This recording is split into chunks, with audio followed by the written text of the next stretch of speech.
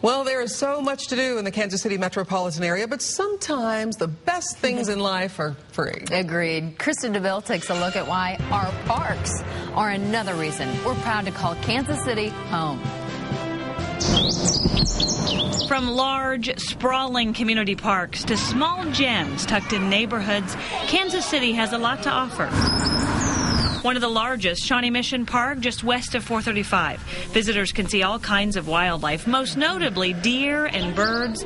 They can walk, run, bike, even kayak. I love Shawnee Mission Park. It's really nice. It has plenty of stuff to do. For those who want to give boating a try, the marina rents canoes, paddle boats, and single-person kayaks for $6 a half hour.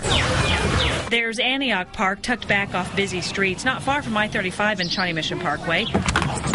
It's one many on the Kansas side visit. I like all of it. Some for generations. I remember climbing on the old houses, and what a great time it was, because this is the only place where you could do that. There's the small western village, Dodgetown, a play area, and summer camps for kids, and it's not too late to sign up. Black Bob Park out in Olathe just got a brand new water park, complete with lazy river and water slide. Everybody in the area has been excited to try it out.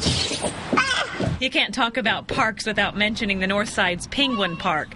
Currently closed, under construction, you can still see the draw. Giant animals made into slides and jungle gyms, penguins, elephants, even kangaroos. We go to the park a lot, but they like this one because it's so big and it accommodates different age groups. This park is expected to reopen later this summer. And a lesser-known, newer park is one called Waterfall Park at Independence. I just like it here. I just think it's really pretty, you know, and the kids like it also. 18 acres with a small lake, walking trails, and a scenic backdrop of a waterfall. Krista DeVille, NBC Action News.